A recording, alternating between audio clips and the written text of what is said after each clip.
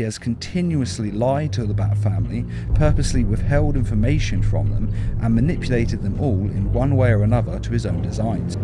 You don't know him like I do. He manipulates, pulls strings, anything to get what he wants. No! You can't do this! I've never seen you laugh. I don't think I like it. You get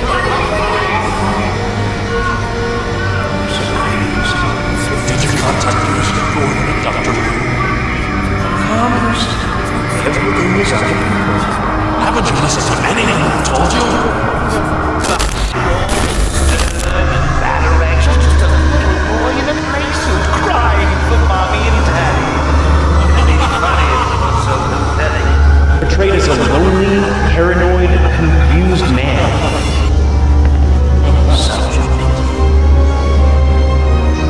There's always time to heal, the doctor told me.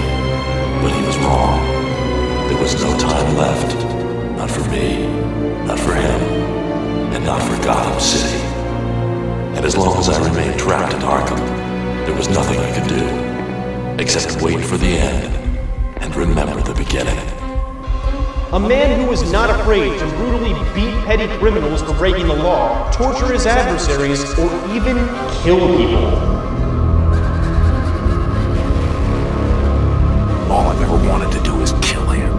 A day doesn't go by when I don't think about subjecting him to every horrendous torture he's dealt out to others, and then end him.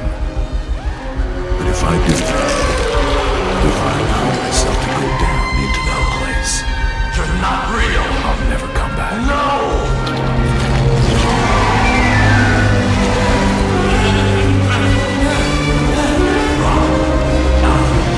You've got to help me. It's too late for that, Bruce.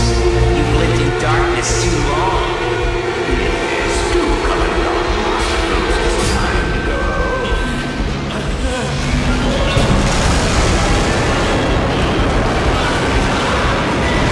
Go away! I don't want to hear you! It's for your own good. Get up. Go to the window. What for? Go.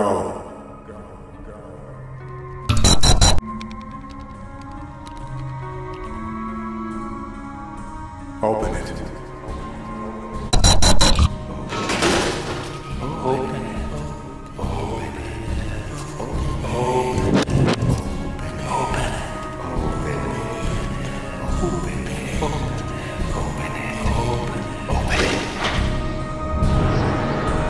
You know what you have to do.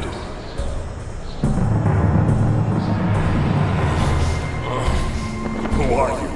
Why are you saying these things to me? I want to help you. I'm you. No. Who else could I be? You can't be me.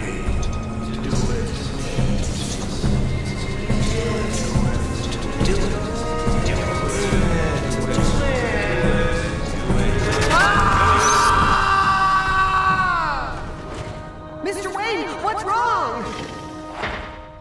Voices! Listen! Voices? Can't you hear them? Maybe you should get back to bed.